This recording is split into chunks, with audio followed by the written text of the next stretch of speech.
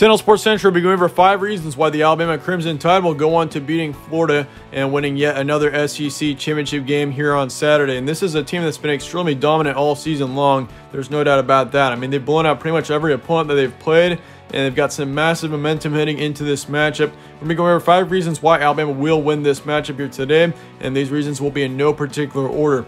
That being said, we're going to be looking at your number 1 reason, which is going to be Mac Jones, which is easily, he's easily one of the best quarterbacks in the nation. Like, Mac Jones has put up some insane stats this season. Currently leads the SEC in completion percentage, passing efficiency, and average yards per attempt as well, as he's got 3,300 yards on the season with 27 touchdowns and 3 interceptions.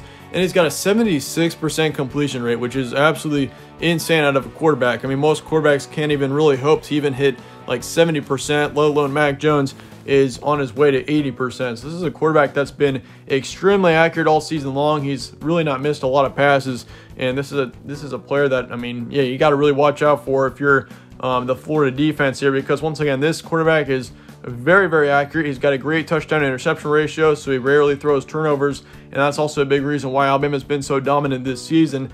Is they just do not, they rarely commit turnovers, and that's the reason why Alabama, once again, is so dominant, is because, they just play very well with holding onto the ball, and especially Mac Jones does a great job with that.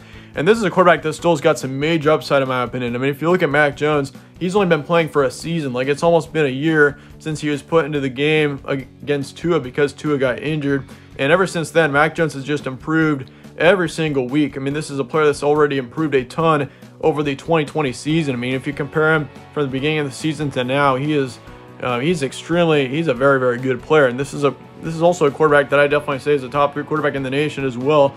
You've got him, probably Kyle Trask, and then you also got Trevor Lawrence up at the top right now, and Mac Jones is easily up there right now. I think Mac Jones is easily one of the best quarterbacks in the nation.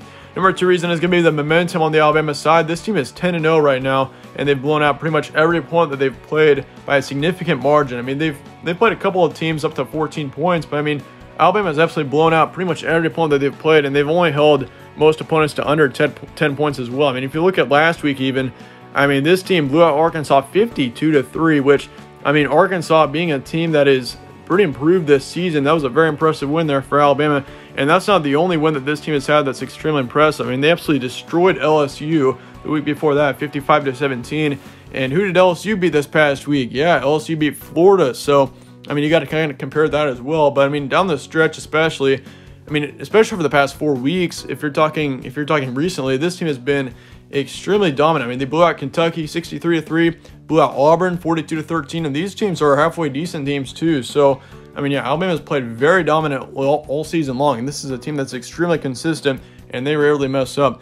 And if you look at also over the span of the season, 2 teams currently in the top 10 were beaten by Alabama at some point this season, including Texas A&M and Georgia, which that Texas A&M game, I'm sure most Alabama fans remember that one, because Alabama beat Texas A&M back on October 3rd, 52-24 is the final score there. So, once again, that just kind of shows how dominant of a team this team is, and there's no sign of letting up now. There's no doubt about that, because this team is kind of stuck to the pace. They've dominated every single opponent, and there's no doubt that that's stopping anytime soon. Number 3 reason is going to be Devontae Smith, definitely the highest non-quarterback Heisman contender right now. I think he's actually number 4 on the list of projections. I think he got a couple of quarterbacks up there, and then he got Devontae Smith, so that's pretty impressive for him to be up there. But he's more than likely the best receiver in the nation right now. If you look at his stats, he's put up over 1,300 yards with 16 touchdowns on the season, and he's likely on his way to a 1,500-yard season as far as receiving is concerned. So Devontae Smith is definitely one of the best receivers in the nation, and really it kind of helps to have basically an NFL player. If you look at Alabama right now, or if you look at Devontae Smith right now, he could have gone to the NFL draft even after the 2019 season. This is a player that could have been drafted pretty early on in the 2020 NFL draft, but he stuck with Alabama, which honestly, give him credit for that. But he's had quite a season with Alabama, and that just raises his draft stock by that much more when you're having as good of a season as Devontae Smith has been having, because he's put up 1,300 yards, 16 touchdowns once again on this season. He's definitely been a huge factor in why Mac Jones has been so good this season as well, is because when you got as good of a receiver as Devontae Smith is, that helps all that much. And if he can just stay healthy, this team is possibly on their way to another national championship, because that duo with Mac Jones and Devontae Smith is extremely hard to beat right now. And I mean, once again, basically having like this is a player that could be an NFL player right now, and Alabama's pretty much got a high-profile NFL player on their team right now. Number 4 reason is going to be the experience on the Alabama side, and this is a team once again that has won a national championship in 5 of the past 11 seasons, and that is extremely impressive. I mean, we all know how hard it is to win a national championship in college, let alone Alabama's done it in 5 of the past 11 years. And this team knows how to win big games. I mean, we've seen that all season long. Like, they had that huge game against Georgia back on October 17th. Georgia was ranked 3rd in the nation at the time. Alabama won it 41-24, and you also could argue that with the Texas A&M game when Texas A&M was ranked pretty high up there, and they absolutely blew out Texas A&M. And we've seen that against big rival teams like Auburn and LSU a couple of weeks ago. I mean, this is a team that is extremely talented, and this is a team that definitely knows how to win big games, and this is definitely a big game right here. Mac Jones played in big games last season too, so he does have some good experience with that.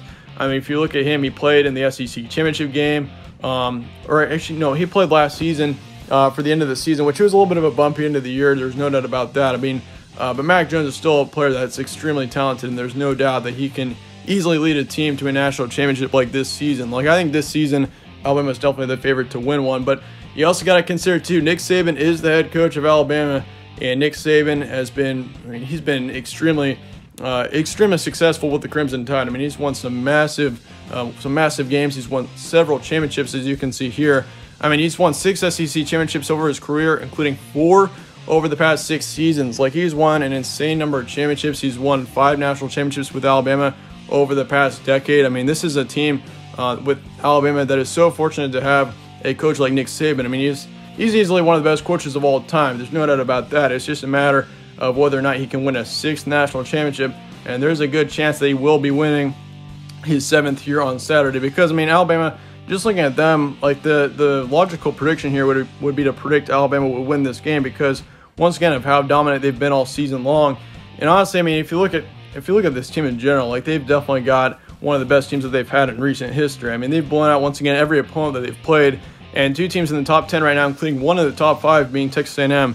Alabama's absolutely blown out. So yeah, this team is extremely talented, and Nick Saban is just a part of all of that because of how good of a coach he is. But I mean, if you look at Nick Saban right now, this is definitely once again one of the best, or one of the most dominant teams that he's ever coached. So you got to consider that as well.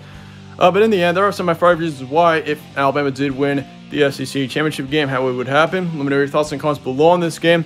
All of my prediction for Alabama and Florida up, I think, in a few hours as well, possibly either tonight or tomorrow. So yeah, stay tuned for that.